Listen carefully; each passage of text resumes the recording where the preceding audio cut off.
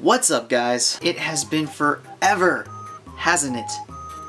I am sorry. A lot of things have been going on since my last vlog-like video, and yeah, so I'm sorry. I'll explain in the future some of the stuff that happened, but I'm here now, and isn't that what's important? But in any case, let's move on from that right now. Let's talk about a topic that is very near and dear to my heart, and I think is very serious, actually. Guys, let's talk about mental health. Recently, I came across a YouTuber by the name of HappiLeeErin. While I was browsing through her videos, I saw a video titled, "My Struggle with Bipolar Disorder." You don't see how many times it took me to say disorder properly, so just moving on. By the way, guys, this is a serious video, but I'm gonna throw some funny in here, okay? It's me. I have to. I'm sorry, but I have to. I watched this video, and it was heart-wrenching. Like, really, it was. She talks about how she was diagnosed with bipolar and how it affected her in life up to that point in that video. It was... wow. I watched that video and the whole time I just wanted to go through the screen and give her a hug. That's not a joke. I really felt what she was feeling. And by the end of watching her video, I was really inspired to make this video, actually. Because Erin was incredibly strong in her video and got a great message across and has inspired me, I am going to make this video. I'm going to talk to you guys about my experiences with mental health and how it's affected me and all that lovely stuff. To be fair though, I'm not going to share everything. There's a lot to this story and I'm not quite ready to open up like that right now, but I'm still going to open up, so you never know what's going to happen on camera. If I get teary-eyed, don't you dare judge me. So what is my experience with mental health? Well, I'm diagnosed with major depressive disorder and 2 different anxiety disorders. And if that wasn't enough, I also have ADD and a few other things thrown in there. It's fun. I've had these depression and anxiety issues for a very long time, and I think it all started when I was about 16 years old, somewhere around that time frame. I remember being in high school and just really struggling with it, and it got pretty bad at some points, but I'm here now, and that's what's important. I'm here now. And I'd also like to make a quick note that even sharing that right now to you guys on the internet and on YouTube, that's a scary thing. And quite frankly, that really shouldn't be the case. I feel like mental health is one of those things where people don't know how to approach it, and because of that lack of knowledge, just shit goes all over the place. It's all over the floor, all over the ceiling, all over everything. When I'm talking to someone about mental health and they don't fully understand it, they usually fall into one of 2 categories. Category 1, the suck it up, it's not a real thing and just fucking get over it group. Or the second group, the I'm gonna treat you differently and judge you because of this thing you have group. Neither one of these is okay. Like I said, this is just a very broad thing right now, but but typically it falls into one of those 2 groups. There's always an exception, but you get what I'm saying. So let me talk about each of these groups and why it really bothers me that this is the case. When I'm telling someone who doesn't really understand mental health about my issues with it, and they immediately say, you know, suck it up, or get over it, or just stop being lazy, it's really hard to hear because it is not that easy. There's a comic I actually saw recently online that really illustrated this very, very well in my opinion. This comic showed a boy who has depression, and he's being talked to by someone who you don't see in the actual comic. You just see what that person is saying. And the person you don't see is talking to the depressed kid, and he's saying, you know, get up, do something, it's important. And this boy just won't move. He just says no. After a while, the person who's talking to this depressed kid says, well, why don't you get up? What is the reason behind this? And this kid responds with, I hate myself too much. The person who's talking to this kid immediately dismisses this and says, oh, that's ridiculous. But it's the kid's response to that that really says something. The kid responds with,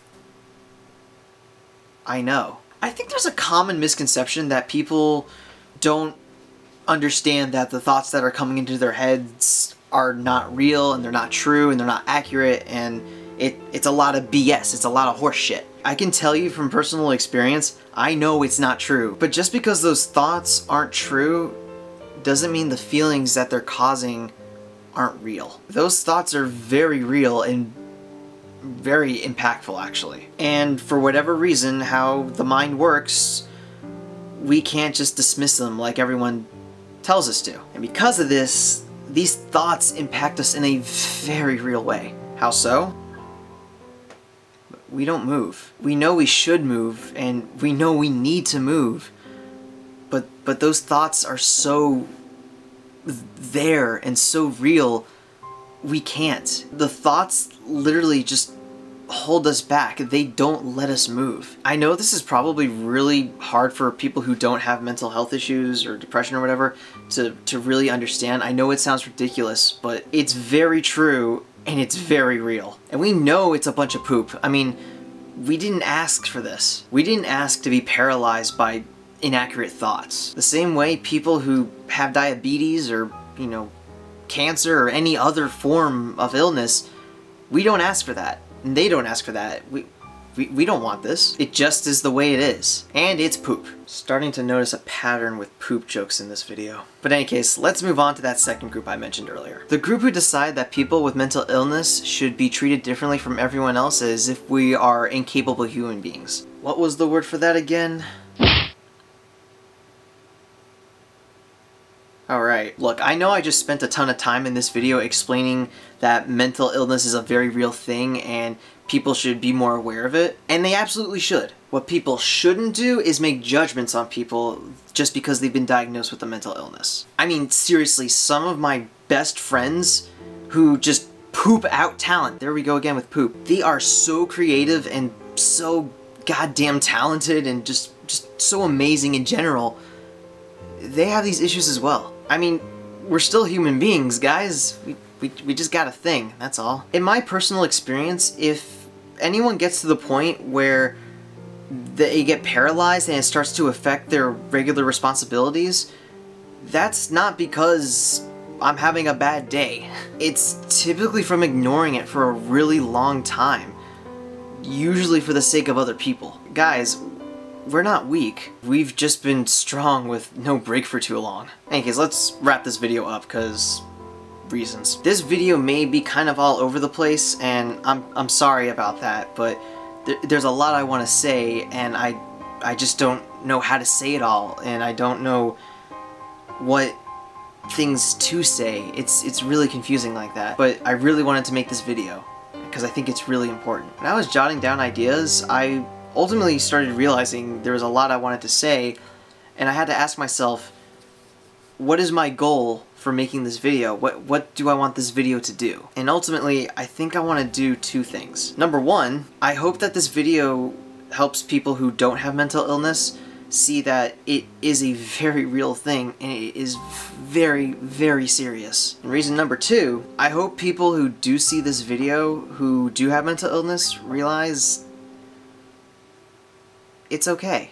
Really, guys, you can get help, and that's totally okay. Mental illness is not something that you can just make disappear with a pill or just a couple doctor's visits. It's a lifelong journey. I mean, to be honest, that's something I'm coming to terms with right now. But you know what? That journey doesn't have to be a bad journey. There are a lot of people out there who want to help, and there's a lot of places to get help, and it's totally okay to get help. If anyone ever tells you that this is not a real thing or it's not a serious thing, they're wrong. Straight up, no question. Don't ever let yourself think that because you have this thing that you didn't ask for, that you're somehow weak or helpless or you're not going to be able to do anything.